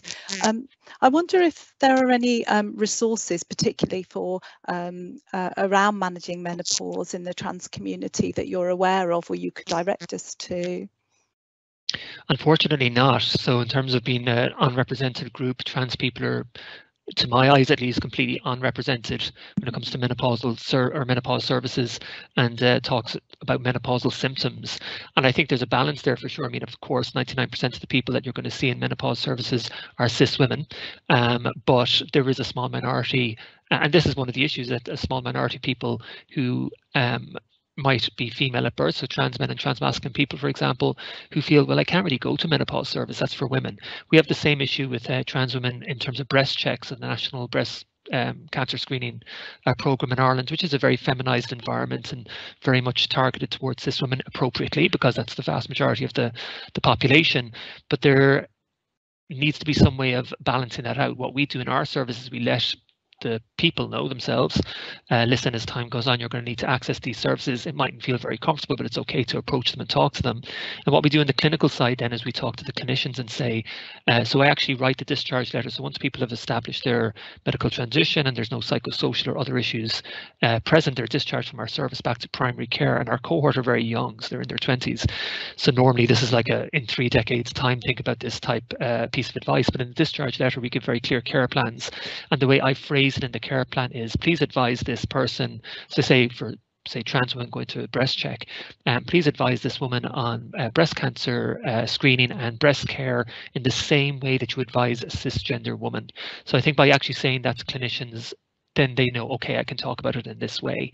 It is, as you say, there's research saying that trans people have a very negative perspective on many different healthcare in general, to be honest, and many different specific services, including potentially menopause services. But and unfortunately, it's getting into this weird, and we're all very much aware, I'm sure, of the political milieu and the societal conversations that are happening about the about gender and about, you know, women's spaces and so on. So there's this huge amount of fear both on the clinician side about I can't even talk about gender, and then on the trans person side going, the second I go to a healthcare environment they're going to exclude me, or they're going to denigrate me, or it's going to be a horrible experience. And so I do think there's a much bigger piece of work that comes outside of menopause, but in terms of healthcare in general, going, some people are trans, that's okay. For the clinicians and for the service users or the patients, because at the moment all we have is escalating fear on both sides of the table, the consultation table, and it's a huge issue, not just for menopause services but for every service, that unfortunately is just ironically making the problem worse, not better. Thank you, and I can see that Catherine's nodding her head there. So Catherine, I'd like to bring you in on to comment on that. And Catherine, you're on mute. Thank you. Is that okay now? Because I look like I'm on mute. So, okay, great. So for me, yeah, absolutely. I feel, you know, yes, women's outcomes regarding health inequalities are lower. We know that they have worse outcomes. They're on more medication, they have more consultations, they have longer waiting times. But if we then break down, you know, into people who are transgender or underrepresented or multicultural parts of our community, then actually the health outcomes are even worse.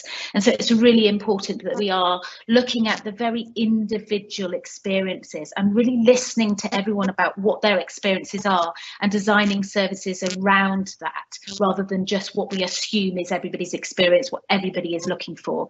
So it's for me, it is all about that individual in front of you, having treating them with respect, having equal access, whoever they are, for whatever treatment and advice they need. Thank you so much, and I think that's really been a theme of this afternoon, which is around really listening to what patients, what are the symptoms that are bothering the individual, and what can we put in place for them? What are their choices, which may be HRT, but it may certainly not. It may be looking at lifestyle choices or some of the complementary choices that we've heard today. I do believe that we've got Nina back on screen. Nina, we can't see you and you're muted, but I wonder if you're able to unmute yourself now, so we would really like to hear around your experience setting up Black women in menopause. Hi, thanks for having me. I'm really sorry we can't see you, but I'm great to be able to hear you. Hopefully that will come, but I'm obviously grateful to be here. Hopefully the camera will come on as well. In question, is Black menopause different? Well, I don't have all the answers, and what I can do is speculate off using my own lived experiences and also reflect on some of the limited data out there and speaking to many of the people that attend Black women in menopause. Sorry, go on, Ruth. I was going to say that would be really, really useful for all of us. As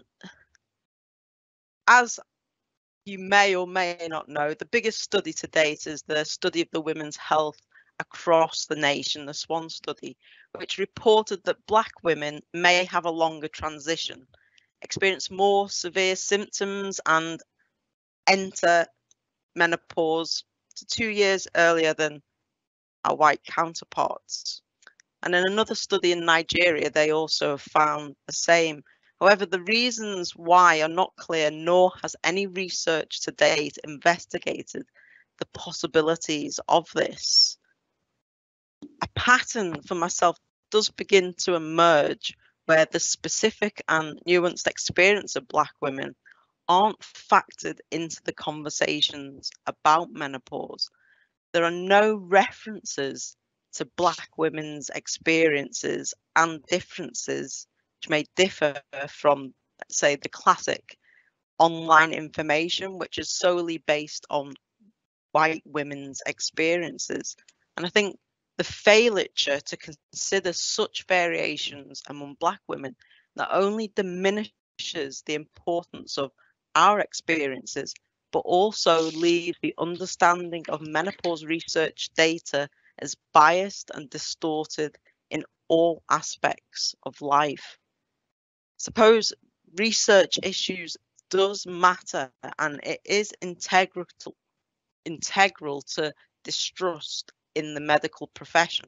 It affects people's confidence, not to mention the impact on their quality and quantity of life, and it makes people less likely to seek and or attend healthcare appointments.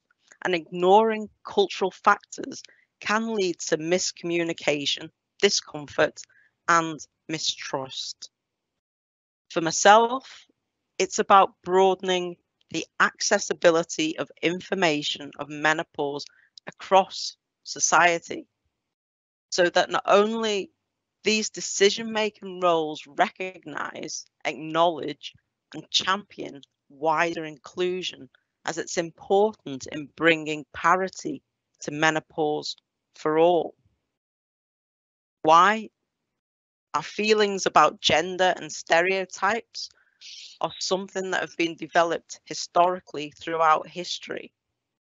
And when you are part of the dominant group, and in this case, white, it is people's whiteness and the privilege that affords you, that has prevented you from actually realizing that race plays a massive part, as you would say the same of men, which is androcentric. For example, imagine being a Black woman where the discrimination that we face is double, and we are here today because it's deemed okay to speak about menopause, but if we put the word Black woman in menopause, then do people's eyes roll? What does that have to do with menopause? Well, there are multiple reports about how society is failing menopausal women, and that services have been created by men for men. Being a Black menopausal woman has an added dimension in which we further need to untangle the misogyny and privilege. People do need to recognise their biases and prejudices. I do not believe people who say they do not have biases or prejudices. We all have some form of conscious and unconscious bias. Yes, there's a plethora of research that shows that people's health professionals' beliefs and biases of Black women are linked to racial disparities in health and in healthcare. Often, their biases are unconscious, but they still affect care and recommendations provided, and the trust that that person has in recommended treatment. It's difficult because menopause support groups and those championing menopause also need to reflect, not at certain times of the year. They need to ask themselves what questions, actions have you taken and could you take in the longer term to grow and nourish the menosphere with colour.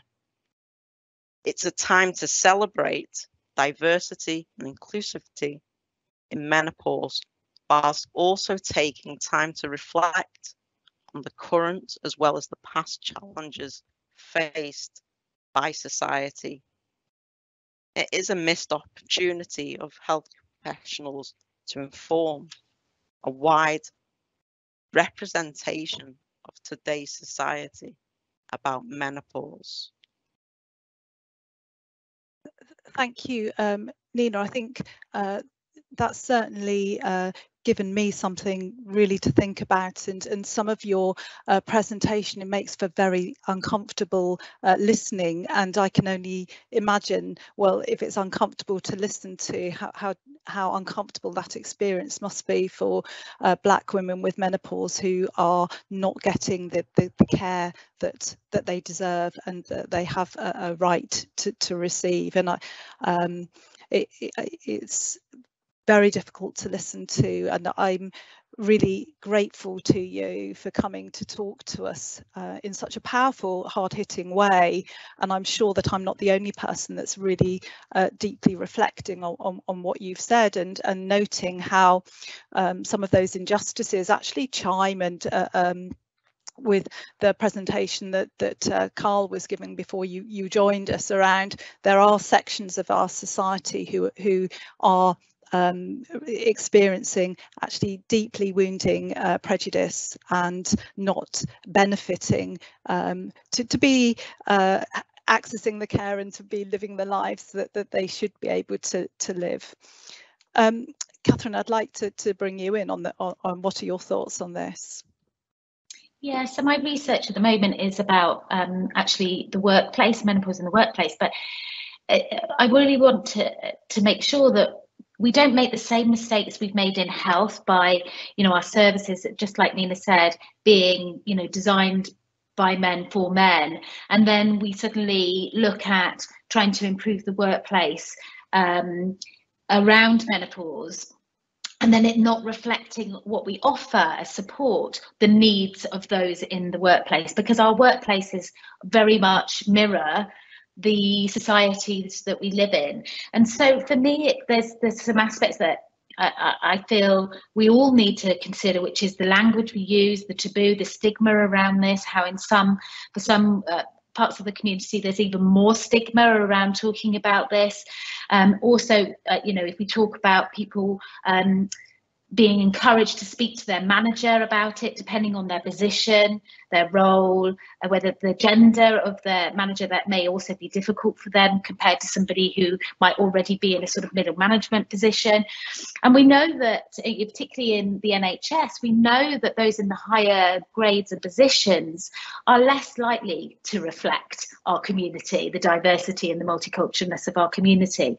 So it's really important that we look at this now to make sure that, one, we're listening to people's experiences. So as a qualitative researcher, that I feel really passionate about that. We know, for example, Black women are underrepresented in research, women are underrepresented in research. We also know when people go and talk to in a consultation, we only listen for an average of 7 to 11 seconds of them telling their story, their experiences. How can we learn about the unique experiences of that individual in front of us? We're only going to listen for 7 and 11 seconds. We're already bringing our own expertise and our unconscious bias to that consultation. So really it's about, one, it's making sure that we listen, it's asking what people need, want, how we can support them and champion them to have equal access to services that meet their need with dignity and respect, but making sure that the information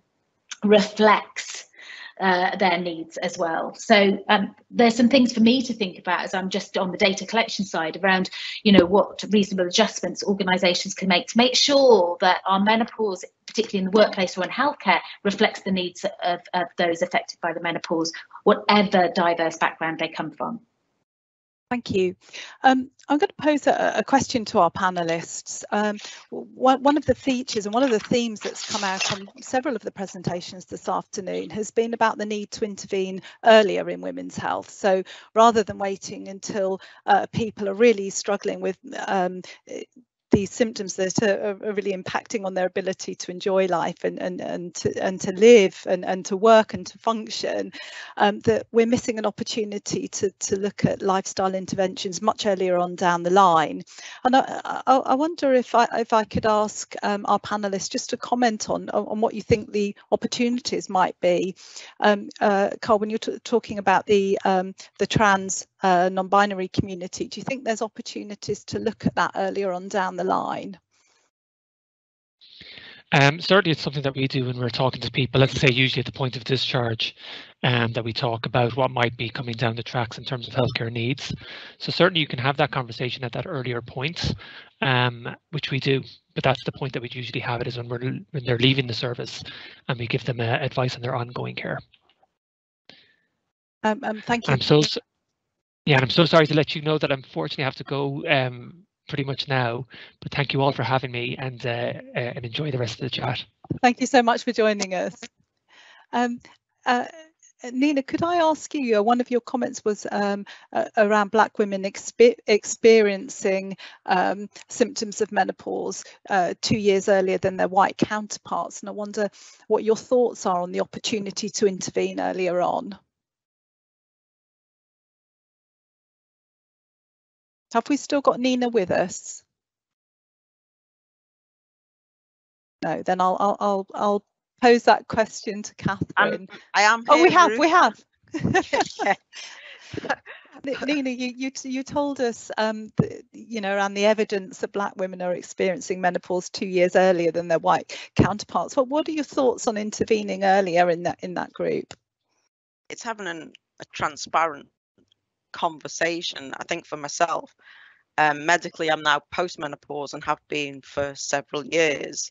I was diagnosed as perimenopausal age 43, and I think it's lack of knowledge and awareness and understanding, and N equals 1, we are all our own experiments. But at the same time, when I entered that GP surgery, did they not register the symptoms that I'd been presenting on and off for several years, down to 1, ethnicity, and 2, my age? Yeah. And when you combine both of those, it may have helped my transition through this particular period. And as I said earlier, on reflection, it is a missed opportunity for people to inform others about perimenopause rather than going away and planting those seeds. Yes, everyone is different, and therefore the range of options to managing that menopause. But then, Ruth, also there's the understanding of, as some people have mentioned previously, about how each person responds to those experiences, and it plays part due to conflicting factors such as adult-child experiences, genetics, diet, down to even religion, social weathering. But yet, as a Black woman and race, people don't want to have that conversation. But when you couple the term race and adult-child experiences and trauma, then could this be a possible reason why? But it's also untangling a huge network of all of those possibilities of why do Black women experience menopause earlier than white women? And still a huge need for further research, I suggest. Nina, could you tell us a little bit about the work that you do with Black women in menopause? So I decided to set up Black women in menopause firstly because I began to wonder where or why were there so few Black women and other groups not represented in the menosphere. So for me, even though there are fantastic platforms out there where you can learn the knowledge about perimenopause, etc., what I did tend to find was it didn't resonate with myself on a personal level. Most of those, yeah, those shared lived experiences of menopause are solely based on white women's menopausal experiences, and my experience as a Black woman cannot be validated based on a white woman's lived experiences. Our needs are different, and it's also about being able to provide cultural competent conversations. For example, when I presented about my hair thinning, being told, oh, but you've got such lovely thick head of hair, I have a concern about my hair or the changes in the pigmentation on my skin. And this is why I wanted to set up Black Women in Menopause, because ultimately I wanted to have people who look like me, where our stories are powerful when you're able to resonate and understand those that go through this with you, that do actually understand where you are coming from. And that is why I set up Black Women in Menopause, so that when you see and hear stories from people who look like you feel more of a connection. You know that they have an understanding of your background and your struggles. And without a doubt, being able to listen to that story is powerful, and especially when one telling that story looks similar to yourself. You know, everyone should have images and stories of people who look like them that they can relate to. It's part of who we are and how we can understand ourselves. But you know what? It also gives support as well as validation, and allowing others to learn as well. It sounds an extremely important organisation, and I think you've really underlined one of the main themes that we've discussed today, and that's about the importance of listening to the individual, about tailoring care, and around making sure that people have the support and the information and access of all of the choices that are available to them. So thank you so much, Nina, for joining us today, and to you, Catherine. And also to Dr. Carl Neff, who's unfortunately had to leave us. So I'd like to conclude this afternoon, and first of all, thank again our sponsors, who are Stella and also A. Vogel. Thank you so much for RCNI for allowing us to come together to explore our passion for improving the care of women in menopause. Thank you so much for sitting with the technical difficulties and challenges that we've had. I know that everyone's had to rattle through their presentations, and in order to accommodate the time, we haven't taken questions, and for that I apologise. However, you will receive a live recording of this available on demand. You will receive a CPD certificate, and there are a number of hugely valuable resources which you'll receive, and I hope that you'll benefit from those. And also I'll reiterate from our presenter Emily Simon that those of us who are RCN members may wish to benefit from the 1 year's free trial of the Stella app, all around tailoring lifestyle choices. So thank you so much to everyone for joining us, and that concludes today's event. Good afternoon.